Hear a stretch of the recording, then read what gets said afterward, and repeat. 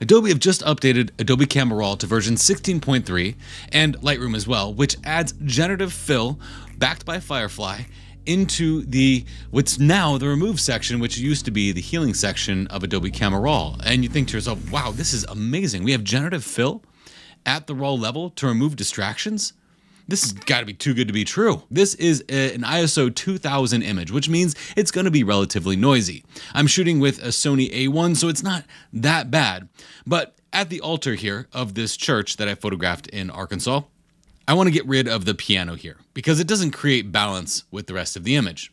So I'm going to zoom in here and I'm going to go ahead and remove this piano. Now, I did this in Photoshop in a tutorial very recently using the remove tool, and I was incredibly impressed with how Photoshop handled that. So let's actually compare how this new Generative Fill stacks up versus something like the remove tool in Photoshop. So I'm going to go over here. You're going to see now that this is a little bit different of an icon. It's the remove now, not the healing section now. Now, this tool is relatively easy to use. It's very similar to using Generative Fill inside of Photoshop or even the remove tool inside of Photoshop. What you're going to see here is use Generative AI in order to repair something or use object aware. If you were to change over to something like heal, like you're used to, or even the clone stamp tool, like you're used to, you will not see the generative information there. So we're going to go ahead and use this. We're going to put Generative AI on.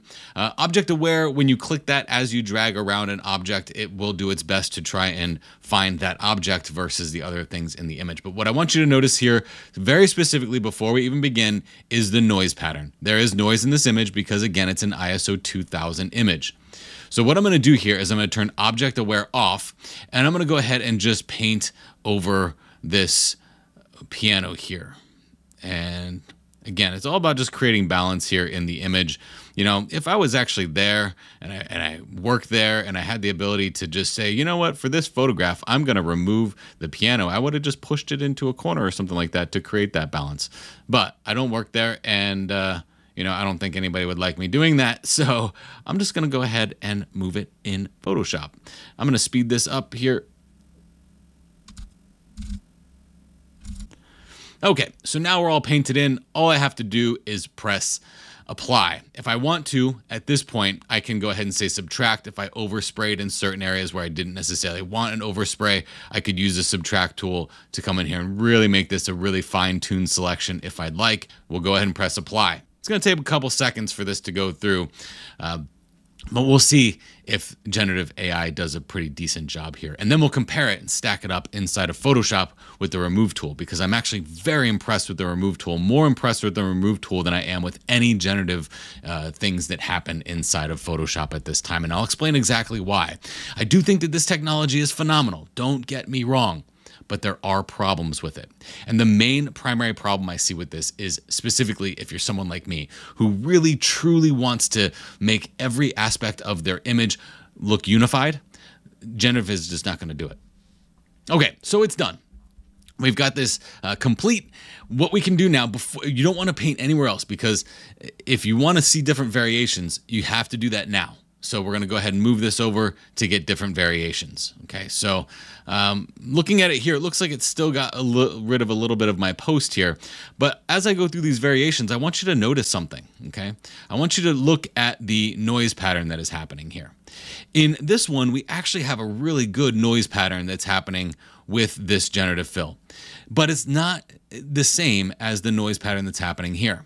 So what that means is that as you reduce noise or as you sharpen, this is going to get noise reduced and sharpened differently than this area is. We can really clearly see that in version number 3, where there really is no noise pattern in any of the place where I drew this. Now what's going to happen is, as you process this image, if someone's looking close enough, they're going to be able to determine that this doesn't match this, that this area right here is smoother than this area over here.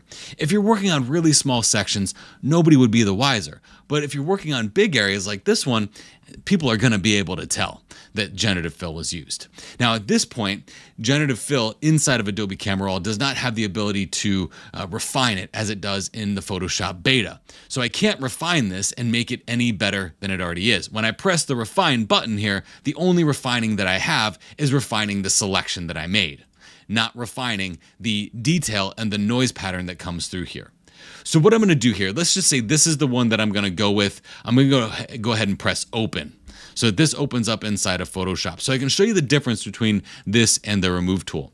So what I'm going to do is I'm just going to press V and move this right on top of this image, and then I can close this out so we can do our comparison. This is ACR Gen Fill.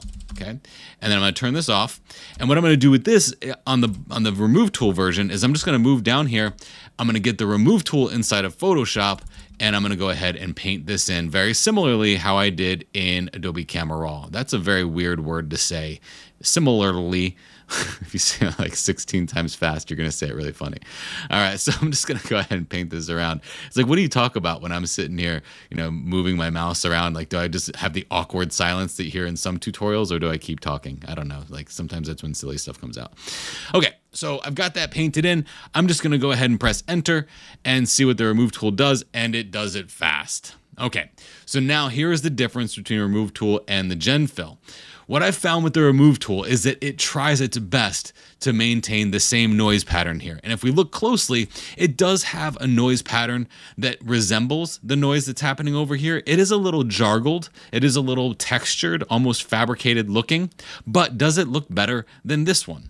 I would say yes. I would say as far as the blending is concerned, this remove tool is going to blend in a lot better than anything with Generative Fill.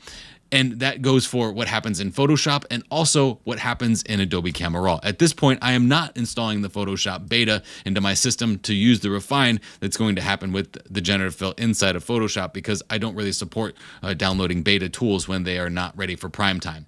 And speaking of not ready for prime time, as much as I love the ability and the possibility of having Generative Fill inside of Adobe Camera Raw to make distraction removal so much easier, if you've got a high ISO image, this is not going to cut it.